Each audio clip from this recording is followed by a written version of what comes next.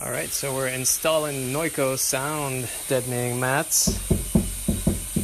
Nice dead sound compared to loud rattle. So all those panels will be covered just like that. I'm going to try to go in as high as possible. Yeah, and then more to come. Hey everybody, so we're finishing up some install of the Noico sound deadening mats. Again, there was some previous stuff on here that needed to be removed because it wasn't rolled or applied properly.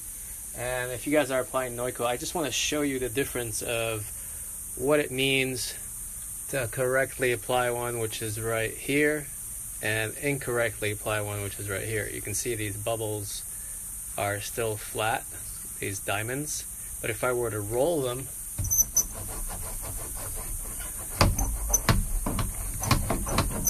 they go away, which means that there's less chance for air bubbles to form and for this to peel off of the metal, which would create another sound gap or another air bubble that will transmit sound and will not be insulated. So there you go.